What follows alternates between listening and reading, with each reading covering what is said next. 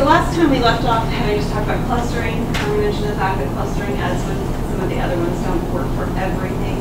But when it works, it's really nice. It just means all the numbers are sort of grouped around very close to the same number. And we use sort of a repeated addition idea, which is multiplication, and we can multiply the number of numbers, it's 5 here, by the value that they're all really close to. All right, so the next one we're going to look at is rounding. And rounding here, we're going to do it 2 different ways simply because it doesn't give us a lot of information. Typically speaking, in order to work with rounding, somebody needs to tell you what place you're rounding to, don't they? And so if they don't tell you what place they're rounding to, you get to pick, because they didn't tell you. So if you were picking because you had no other information told you, what's the nicest place to round to on this problem? The thousands, right? Because that would mean that I get the most zeros. And the more zeros I have, the easier it is to add. So if I have rounding, remember for rounding, if you have 0 through 4, you round down, which means if this number, the second number is like that, right? Because I have a 1 right here. So rounding down doesn't mean that the 3 in the front changes. It means that everything else rounds down to 0. So the number 3100 and whatever rounds down to 3000, correct? Okay, so the 3 in the front doesn't actually end up changing. And then if you have 5 through 9, then you round up. So rounding up actually does change the number in front.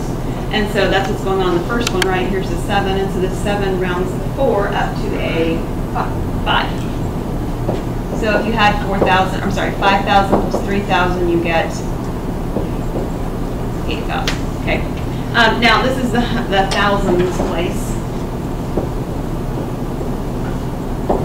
And then we also, we'll just do just for the sake of having done so, let's do the hundreds place. And let me erase these. So if I'm going to do the hundreds place, it means I look 1 to the right of the hundreds place to decide how I'm going to round. So 4789, will it round up or down? Up to what?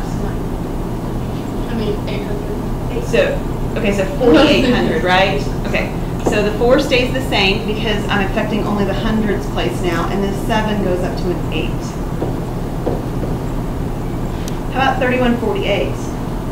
3100. All right, so that one rounds down, right? Which means the first 2 numbers actually stay the same. They don't change.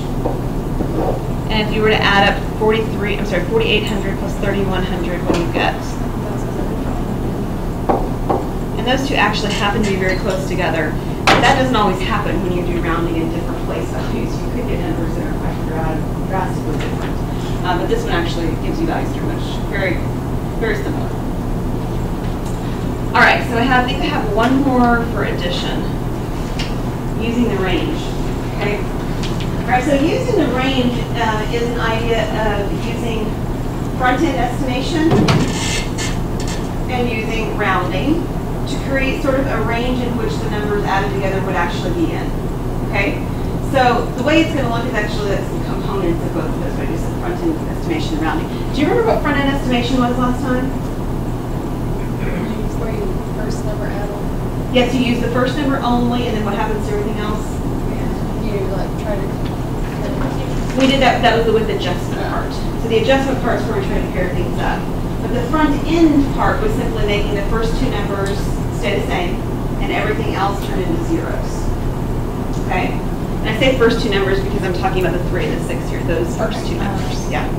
Sorry, I probably shouldn't have said it quite like that. But the first number stays the same, and everything else turns into zeros. That's front end estimation.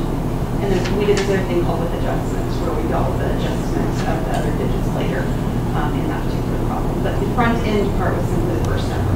Okay? So the first number stays the same. That means I have 300, right? First number stays the same. Everything else turns into zeros.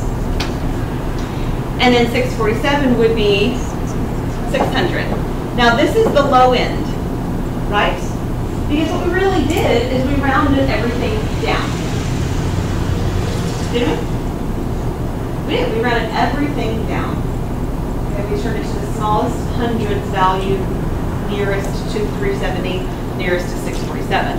And when I add these together, I get 900. So this is what we call, this actually has a name, it is called rounding down. And it is the same thing as front-end estimation. Not the adjustment part, but the front-end estimation. The other end of this range is going to be rounding up. So instead of taking 370 down to 300, what do you think we're going to do? We're going to take it up to 400. The nearest 100 up from where it is. And we do the same thing with the second digit. Instead of going down to 600, we're going to go up to 700. And if I add 400 and 700 together, I get 1100. So my range is 900 to 1100. Okay, so this kind of would be the idea, right, that you had some money in your pocket. So we're going to imagine we've got lots of money in our pocket. Okay, so I have 370 in my pocket. It's good, right? But Megan, she's got more. She's got 647 in her pocket. Okay, so it's the idea that if we combine these two values together, what ballpark would our money end up? Well, it'd be somewhere between $900 and $1,100. Okay, it's just giving you a ballpark figure. Okay? And the interesting thing here is that the range is always going to be 200 apart, isn't it? Because in one case you rounded down to the nearest hundredth, and in the other case you rounded up to the nearest hundredth, and you're adding two numbers together, right? So they're always going to be 200 apart from within the range. So range does not give you one value; it gives you a range of values. Yes. How do you do Multiplication doesn't have this property. it? Or what does it ask for? Use the range to find. Let's take a look at it later. Maybe I can determine what they're talking about. Okay. We do have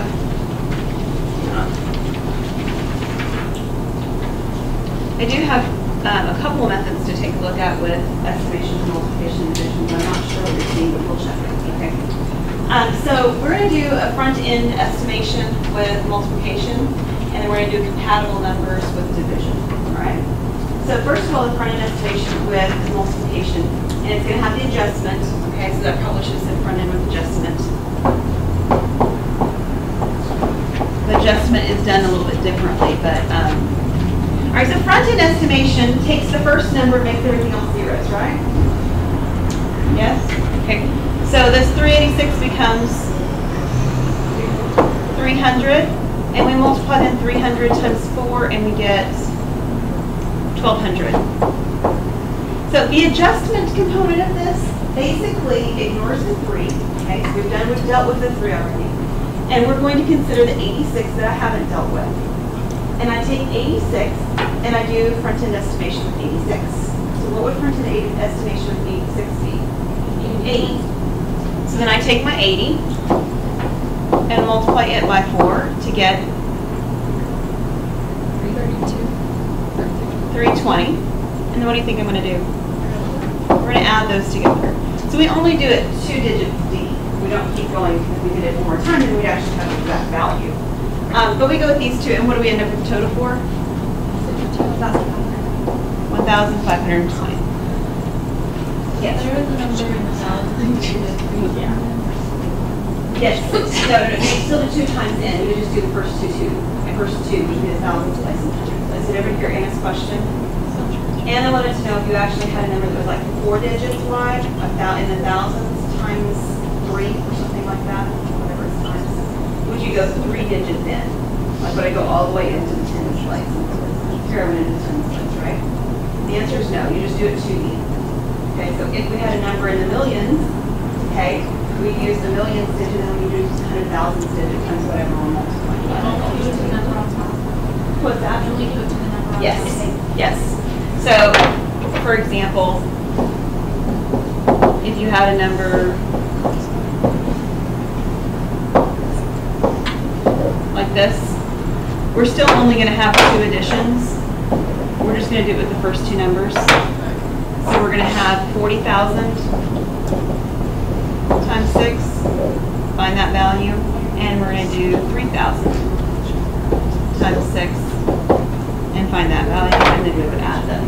Same process, it's just you use whatever the first 2 numbers are. Nothing, so like you have to do it even like the last night. No, because it's estimation. Yeah, if we were finding exact values, we would do something. What if there's ever like a multiple, like a 2-digit number at the bottom?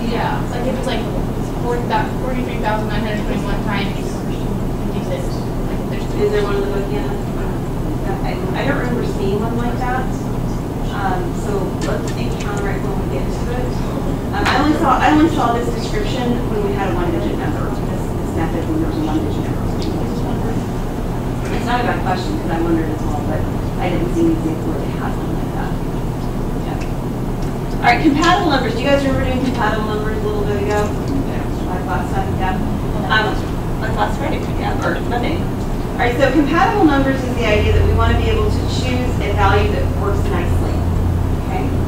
So 4132 doesn't work so nicely to divide by 4. But what's a really close nearby value to 4132 that really nicely, easily divides by 4? 4,000. So we're doing some sort of a rounding here, and there's not necessarily a one right answer, okay? So, oops, and I even wrote the wrong thing. Let's try it again. 4,000. So we're choosing a nearby value that divides by our value well. If it's compatible numbers, 4,000. There's 4. That is 4,000 is. And if we divide this, we get 1,000. So our answer is 1,000.